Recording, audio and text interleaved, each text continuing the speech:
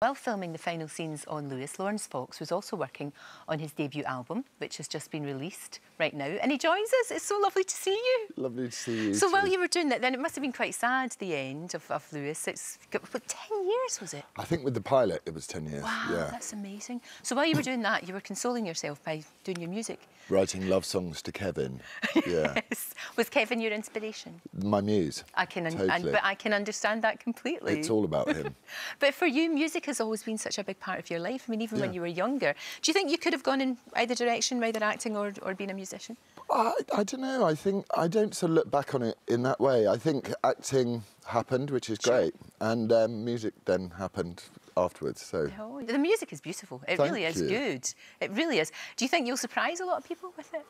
I don't know. The reaction has been very positive, which is really nice. So I'm just really chuffed about that, really. No, and I think you should be. No, obviously you're married to Billy, and is she in it? Do you sing together? Do you do? No, really she's not in it. She runs a mile from anything to do with the music business. She's had it. She's done it. She's been there, done that. Been there, done that. Got the T-shirt. Yes, yes. So she's leaving it to She's leaving it to me, and she's you know, award-winning actress. Of course, absolutely. Very talented family when you think. Obviously, very talented extended family, of course, as we know. But yeah, when she had her success in pop music, she was very young. You're slightly older, not that much older. I'm 19.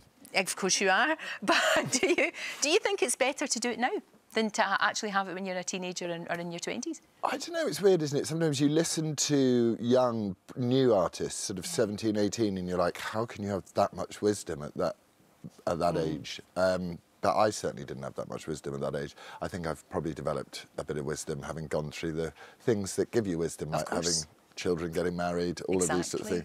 So that's what I write about, that sort of thing. So it is writing about relationships and things like that, isn't it? It's about what touches you. And everybody says you should write what you know. So that makes sense, doesn't it? Yeah.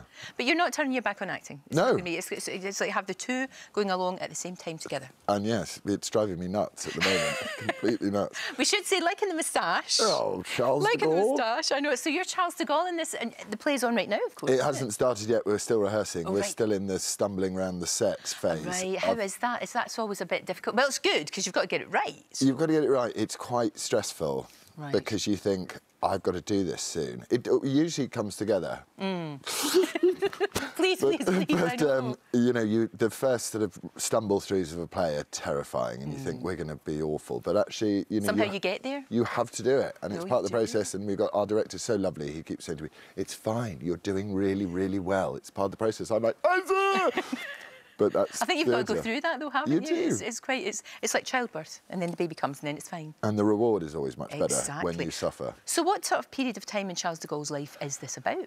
It's from when he was... It starts just before the Battle of Verdun, so it starts in about 1914, and then it ends in 1945. Yes. Okay. So you've had to research the man, obviously. Fascinating character. If you haven't. I don't. Do you not? Well, I just... it's on the page. I mean, some people do. I know a fair amount about him because I've done some general reading and I went to school and stuff, but I haven't actively researched him because it confuses me. Does it? Yeah, because I saw a photo of him standing very stiffly, and I thought, well, I must stand very stiffly. And then halfway through the rehearsals, the director's going, why are you standing like that? And I'm like, well, that's how Charles de Gaulle stands. And he said, can you stop that? Because it looks really weird. And that might have just been a moment in time that he was standing like that. He might have been very relaxed. It's quite long. He stands there. You stand there. You talk. He goes, and he just doesn't move. So I thought, oh, I'll do that. That's my research. Right. Massive waste of time. So maybe it's better just to do it. Do what's on the page. Absolutely do it. I'm hired as an actor. Trust your director and trust your instincts. It's on the page. Do the acting. So when does it all kick off? It all starts, the previews start next Wednesday, and then I think they've had to move the press night because Arsenal are playing Barcelona on what would have been our press night. No. So, nobody would have been there. Well, I think the Emirates Stadium is there and the theatre is there. That would be difficult, wouldn't it? They've moved the press night to the 25th, I think, now. That makes perfect sense. And the album is out just now? The album was out last Friday. Fantastic. Good luck with it. Good luck with it. It is really good. Are you going to do more, do you think? I definitely am going to do more, and I've just got off the phone with my manager and we're booking a tour, so that's coming. Excellent. So it's great. Yeah. That's really good. It's all working out for you. It's smashing. Thank you so much for coming in. Thank you. It's always a joy to talk to you. Thank you're you. You're really normal, if you know what I mean. Not, you're very normal, Laurence. You're not lovely and clever or really stupid.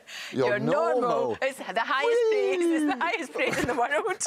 Thank you, love. Thank you.